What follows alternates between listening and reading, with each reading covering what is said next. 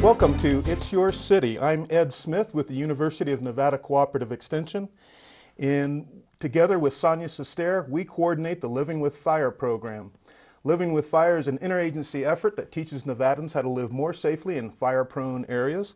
And I'm here today to talk to you about Nevada Wildfire Awareness Week, which will occur May 4th through May 11th. The purpose of Nevada Wildfire Awareness Week is to increase understanding and to promote action to reduce the wildfire threat to Nevada communities. This will be our 8th annual Nevada Wildfire Awareness Week. Last year, all 17 Nevada counties participated in Wildfire Awareness Week events. There was 137 events statewide. More than 2,700 people participated in these events, and 126 different partnering organizations and agencies collaborated. This year's theme is reduce the fuels, reduce the risk. When we're talking about wildfire fuel, we're usually talking about vegetation. That includes both wildland vegetation like sagebrush, cheatgrass, pinyon pine, as well as vegetation growing in your yard, the residential landscape. This vegetation or wildfire fuel can have a big influence on the wildfire threat to your home and into your neighborhood.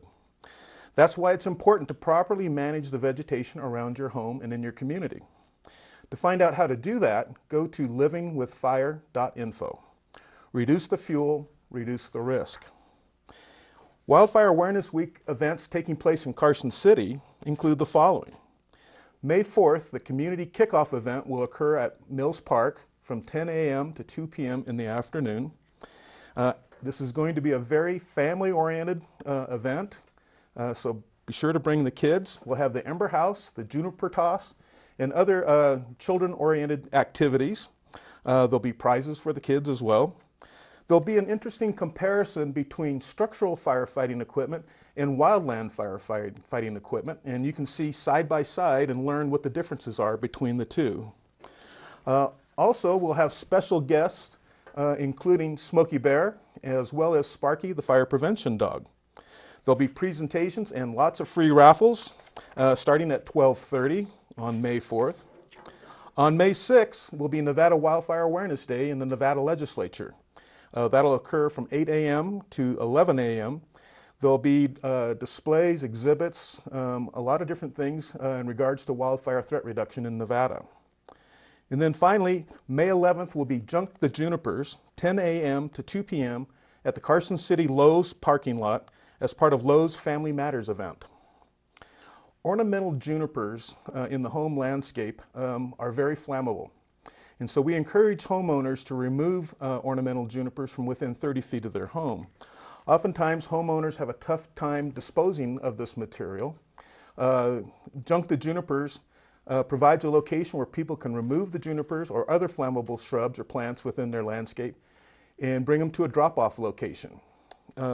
Lowe's, in partnership with Carson City Fire Department, Casino Fandango, and the University of Nevada Cooperative Extension are all chipping in together to provide this Junk the Junipers free drop-off location at Lowe's on May 11th. In addition, participants who come in and drop off their junipers or other flammable vegetation will be entered into a drawing to receive a very nice shade tree courtesy of Lowe's.